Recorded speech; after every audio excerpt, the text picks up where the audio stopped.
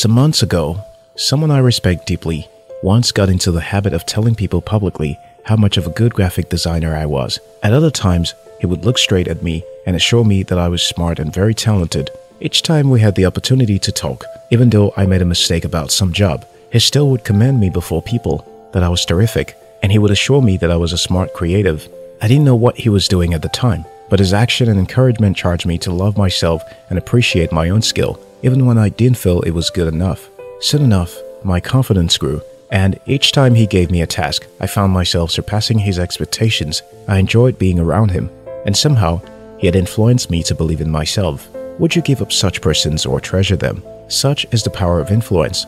Most times, we cannot explain why we struggle in building relationships with people, but the reason is often obvious. As the Bible says, if you must have friends, you must show yourself friendly. If you must build relationships that are effective and be able to influence people to your thinking, you must do it the right way. And since its first publication in 1936, Dale Carnegie's book, How to Win Friends and Influence People, has been the go-to book for everyone who wants to grow in their relationship building techniques. Successful people do not underestimate the value of winning people to their side, so they spend time grooming themselves on how to attract and influence people. In today's video, I will be sharing with you lessons we can learn from Carnegie's classic, How to Win Friends and Influence People.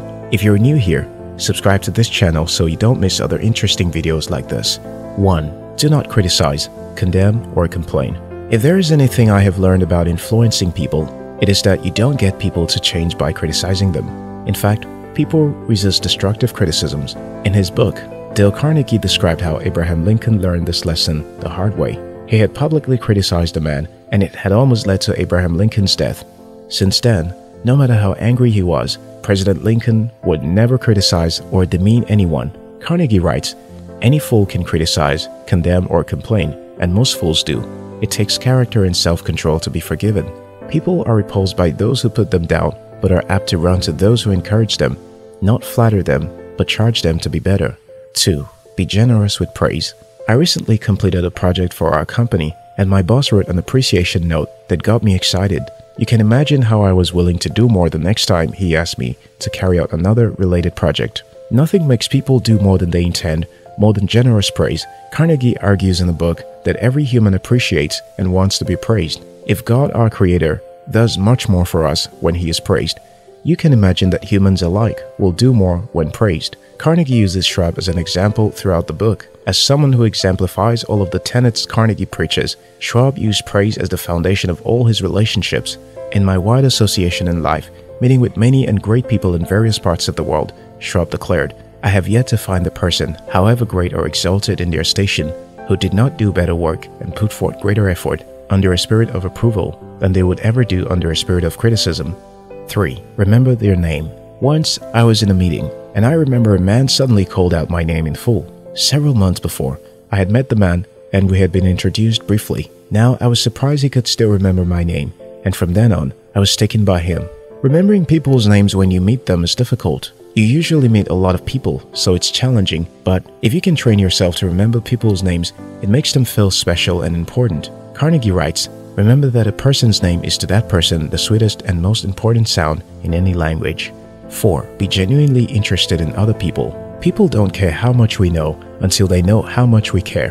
One of the ways people respond faster to you is by being genuinely interested in them. This is what I have found, and which Dale Carnegie has confirmed, that people will respond to you when you talk about their problems than when you talk about your problems. The reason is that people are only interested in themselves, however way they may appear modest. When you remember people's names, ask them questions that encourage them to talk about their interests and passions. It makes them believe you like them, and so they readily open up to you. Someone wrote that you should listen 75% and only speak 25% of the time. Carnegie writes, "You make more friends in 2 months by becoming genuinely interested in other people than you can in 2 years by trying to get other people interested in you." 5. Know the value of charm. Here's the thing. Most success are not based on talents or skills. They're based on charm. They're based on people liking you. A person can be talented and highly skilled and yet may have a repulsive attitude and appearance. Another may be less skilled, have a proper attitude and so much charm, and will be liked. Charm wins over a certificate all the time because we love to be around people who are charming. Your certificate may open the door for you, but charm, social skills, and talent will keep you there. Work to become someone people love being around. Be genuinely interested in others. It will open more doors to you. 6. Be quick to acknowledge your own mistakes. You're not perfect, and there's nothing more dangerous than putting up the front that you're perfect. People hardly ever forgive those who act perfectly when they make minor mistakes. But when you've let people know you're not perfect, by always being quick to admit your mistakes, you gain respect and become likable. People will become less defensive and more agreeable when you're humble enough to admit your own mistakes. You must always be willing to take responsibility for your actions, because when you do, it will help you build stable personal and professional relationships with people. 7. Don't attempt to win an argument. Carnegie writes that you can never win an argument even if you seemingly appear to have won because the other party felt beaten. Carnegie writes, the best way to win any argument is to avoid it. Don't strive to be correct. Strive to agree. Carnegie cited an old saying, a man convinced against his will is of the same opinion still. 8. Begin in common ground. When you disagree with a person, start on common grounds and move slowly into difficult subjects. When you start by being accusatory, you may lose ground with subjects on which you agree. 9. Have others believe your conclusion is their own. You cannot force people to believe anything.